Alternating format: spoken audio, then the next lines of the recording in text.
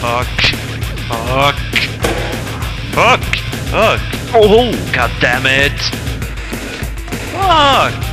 Fuck. Fuck. A mess. No, get up there.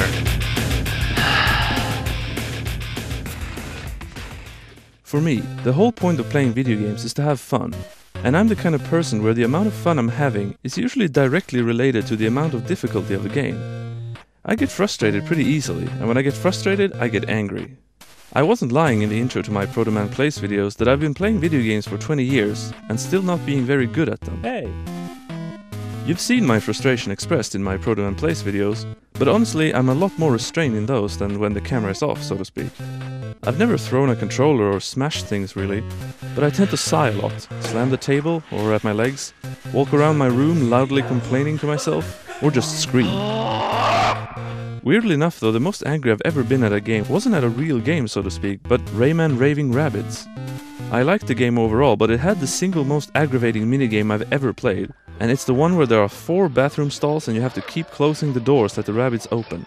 To close them you have to point at them and shake the nunchuck to close the door. Of course every now and then the nunchuck wouldn't register my shake. But overall it was just insanely hard to keep closing the doors for the required time, which was like a minute and 15 seconds or so. I usually made it past the minute mark, but then something happened or a rabbit would walk across the screen, and if I hit them then it was game over. I'm not going to tell you what I did there in my fits of anger. I'll just say that I'm very glad that nobody saw it, although I bet some of my neighbors heard it. And ironically there was a level 2 version of this stage, which had the doors opening faster and more rabbits walking the way, but you only had to do it for 45 seconds in that one, I think.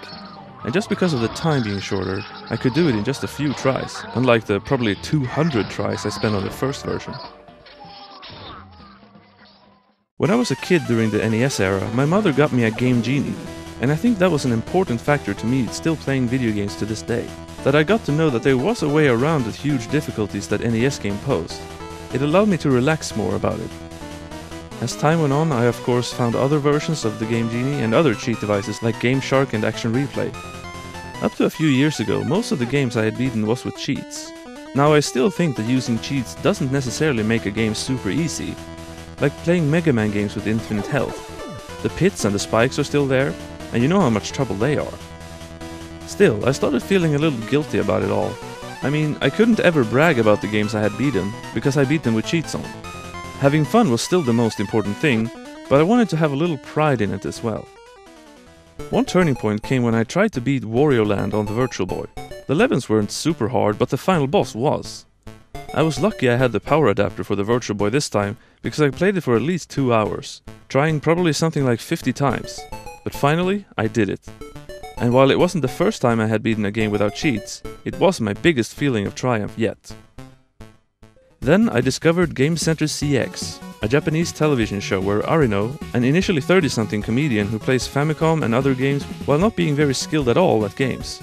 But his patience is unnatural. He endures hard games for 12 or more hours, which is something I never could. A lot of times he would give up, but more often than not he would actually triumph over very hard games like Goats and Goblins, Battletoads and Prince of Persia.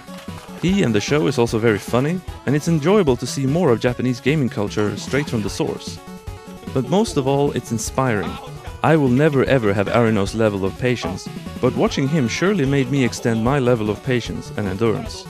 I don't think I'll ever stop using cheats altogether, because it allows me to relax and have fun.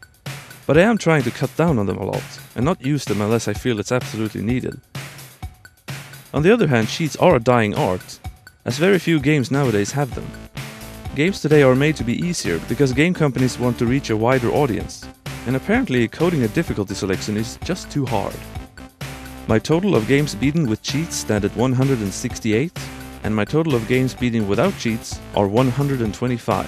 Before I beat Wario Land and before I found Game Center CX, that number was probably less than half of that.